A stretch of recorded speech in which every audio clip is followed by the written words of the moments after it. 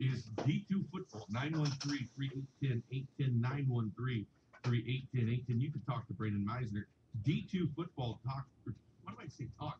D2Football.com. He knows the whole gamut of Division II football. And Brandon, before the show, we were talking about last night. We told that story about Virginia Union. Yeah. You know, Division II school, David Mims of the Kansas City Chiefs, the 6'8", 335-pound tackle played there. They played in Irene. They played in the Hurricane Irene in front of 80 people as D2 football getting rolling across the country. Right.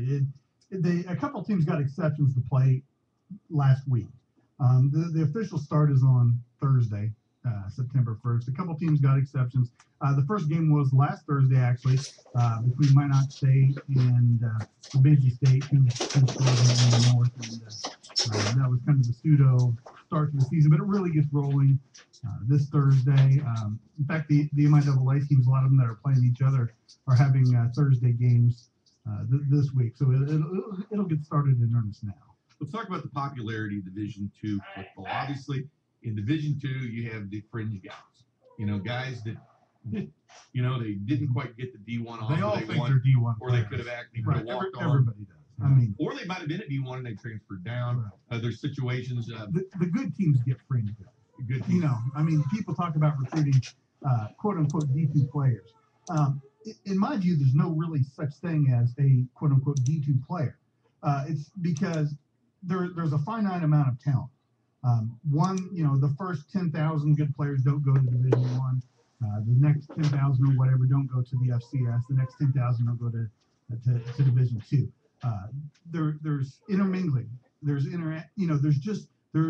football players. The highest end. You know, it's like talent is on a bell curve. Yep. The very best players are on the very tip of that bell curve. And then size, speed. Exactly. I mean, those are the players that are going to be in the NFL, okay? Then there's a lot of players on the big part of that bell curve, and some of them end up in Division I, some of them end up in the FCS, some of them end up in Division II, even the NAIA Division III. FCS, too, though, is sort of regionalized in a way where Division II football may not be a hotbed. For instance, the Kansas City and surrounding area is a Division II hotbed. Right. There's so much talent that's gone Division II that easily could be playing FCS. Oh, there's no doubt about that. You know, if you're in Kansas City, and I mean this as no insult to Missouri State, but, you know, what do people talk about here? They talk about the MIAA. The kids go to, Central Missouri. They go to Washburn. They go to Missouri Western and Northwest Missouri. And many other. Let's not forget Pitt State. Well, yes, absolutely. But, you know, if things progress as people think they should, you know, okay, I didn't get my scholarship offer from Mizzou, I'll go to Missouri State. Well, at least in this area, a lot of people skip over that, and, you know, the schools in the MIAA will go head-to-head and win battles against FCS teams. You know, you're not going to win a recruiting battle against a FBS level team. You know, they're offering you a full ride. It doesn't happen very often. It can happen if you get pressure from family or something like that, but never.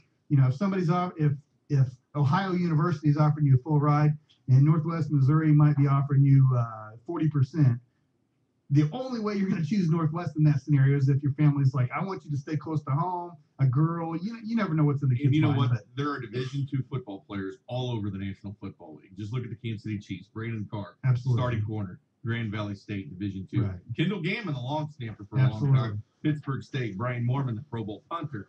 Pittsburgh State University. You could go on and on. Dave Tollefson for Northwest Missouri State, but there is a ton of Division II football players playing in the National Football League. An extraordinary amount, an amount that would surprise people if they actually look. You know, every year when the final cut's made for the first NFL game, we always put the list up, and you know, there's 50 to 70 players on there every year. You know, people like Jari Evans, he's from Bloomsburg and plays for the New Orleans Saints. You know, nobody knows that. Well, not nobody, but, you know, few people know that he's a Division II player, and he's one of the highest paid guards in the league. I guess the question would be, if you're good enough, they're going to find you. I believe that. And in D2, you've got such good games, and I think D2 players, to some extent, though, Jim, you're right. They might go into college with a little bit of a chip on their shoulder. Oh, absolutely. Well, absolutely. When it comes to the NFL, a lot of D2 guys will say, D2 players, current players, well, if I don't make it to the NFL, it's because I was D2 and that was held against me. And I don't believe that anymore. I don't believe that either. I do not. I believe the NFL spends so much money in talent evaluation that if you're good, they find you. And if you did not make the NFL, it's not because you played Division II. It's not because you played in the FCS or the NAIA or Division III. It's because you weren't good Well, they enough. get invited to pro days. For instance, when Blaine Gabbert, University of Missouri, has a pro day, they'll bring in, Right. local talented players to be the receivers. Absolutely. There's And Division II they have receivers their on the own. pro day. Yeah. They have their own. I mean, if you're a legitimate NFL prospect, there will be 30 NFL teams that will come watch you practice every year. It's funny as we do a pro hopefuls every year, and people will complain, well, 3 teams have been in to see this player. Why isn't he listed on the pro hopefuls? Well, a lot of teams have three teams or a lot of schools have 3 teams that'll come to see him. But when you're up and you have 20, 30 teams that can watch you, then you're a legitimate prospect. And going back to the original point, I don't think it hurts anybody as far as the NFL goes to play Division II. It might hurt your draft position. There might be a concern, because they're concerned about your level of competition in college. But it doesn't keep you out of a camp. And once you're in camp, you have the opportunity to either, show what you can do or go home. Brandon, the thing that gets me about D2 football, last year when I was down at the Central Missouri game versus Northwest, and I'm sitting there looking at Northwest offensive line. Mm-hmm. I mean, 6'4", 6'5" across the board. You don't see that much at lower levels of college football. But at the D2 level, you see a lot of guys that are, we talk about Mims with the Chiefs. I mean, this guy is a beast. How does this guy land in D2 football?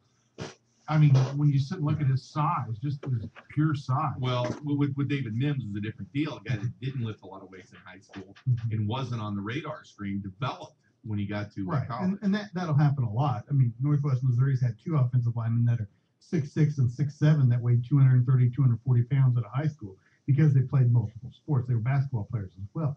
All of a sudden, when they stop playing doing all that running in basketball, feeding them some beef. Exactly, and they start, and let's be honest, they might have come from a small high school that didn't have a real strength and conditioning program.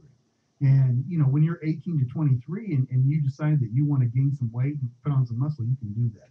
And I think that's a big part of it. And another part of it is that in spite of the stereotypes, the toughest requirement, D1 gets a bad rap. You see the things about Miami going on and things like that. It gets a bad rap when it comes to academics. Oh, so and so's taking underwater basket weaving, but that's really not the case. There's nothing wrong with that course. You got an A in that, didn't you?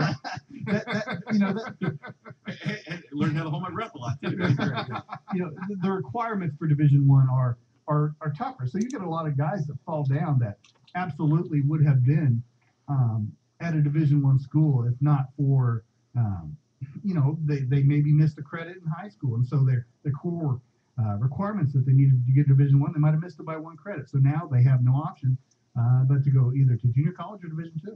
Talking to Brandon Misener, D2football.com, and folks, give us a call if you want to join in the conversation, 913-3810-8. And where's Tommy Moe? Tommy Moe's a Division II football guy. But let's talk about this.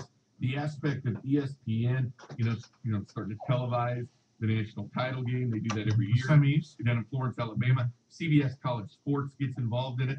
Now, television exposure. You want to play on TV, you went and played Division I. That's the way it was. But now, in this day and age of media, more games are being televised. So now people are seeing it. Hey, you know what? I want to go there. So the explosion of television now going down even to the Division II level, Brandon, has to help the sport exponentially. I think so, and I think that there's also a difference in the way games are being delivered now. There are so many networks right now that they've got to put something on. If there's only going back to when I grew up, I didn't have cable. There was only ABC, CBS, and NBC. That's all I had. So you're gonna have Notre Dame and one other football game. I mean, you've never seen a Division II regular season game. I mean, that's just a fact. That I don't live in any fantasy world where I think everybody big in certain parts of the country, obviously. And they're gonna have if CBS has an option to put Alabama, Auburn on TV, or Northwest and Pitt State. Northwest and Pitt State are going to lose every time because there's more money to be made. Right. But with so many networks, people have needed content, and that's why you're seeing a lot of that. And cable TV obviously has been a big part of that. Not only that, Brandon, but what's great about D2 football is they have the playoff. Mm-hmm. Which we've all been screaming for in the BCS. The BCS, it does provide you a good game. but it's not what we all want. We want to see the playoff in Division I football. All the excuses that the people in the administration make about not being able to do it at the D1 level. You miss class time, right? You miss class. you miss. D2, D3, They have finals. It's total hardball. Yeah, absolutely. I mean, but first of all, football players miss the least class of anybody. That's Even if they had a playoff, they would miss the least class. And even most conference games, they're getting on a bus, whatever. You're not taking classes. They leave 1 o'clock in the afternoon on a Friday. Baseball, basketball, softball, you name it. Volleyball misses far more class than football. Absolutely. With 36 bowl games, you have 72 teams, playing. Listen, I mean, everybody, I hate to speak for anybody, but I think any argument that, about class, about whatever, it is absolutely nothing about money. And the BCS schools don't want to share the money of a playoff with the rest of the NCAA. Right. Because understand, if they had that, the money would go to the NCAA, not the schools themselves. It would not trickle down to your, FBS level, but non-BCS conferences in football. It wouldn't go to the Colorado States and all that. Exactly, and they want to control that money, and that's why it's all about controlling money. It is nothing else besides that. Class time, a horrible excuse because D1 can afford to fly their guys, where in Division II there's certain rules about whether you fly or not. I mean, it's just every excuse is a very hollow excuse. Agreed. And it's interesting, and you have a close connection with Northwest Missouri State, but it's unbelievable what has happened with that football